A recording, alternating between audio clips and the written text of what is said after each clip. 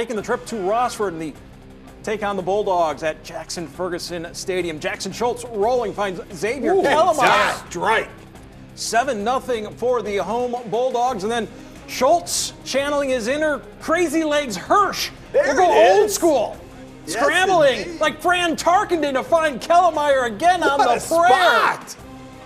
As Rossford takes the 2-score lead, Northwood find the end zone. Brandon Milkey to Brian Hollabaugh, but just too much from Rossford, and Schultz this time finds Blake Dewey. Lots of room to run as Rossford wins 28-7. Xavier Kellemeyer had himself an afternoon and evening in the victory. Man, I just going 100%, just playing hard, and that's really all. I mean, we just work on that in practice, scramble drill. Just go to the quarterback, go everywhere he is, and that's all. Honestly, I think we just work on the same things and just get better every week and just push to work harder. That's all.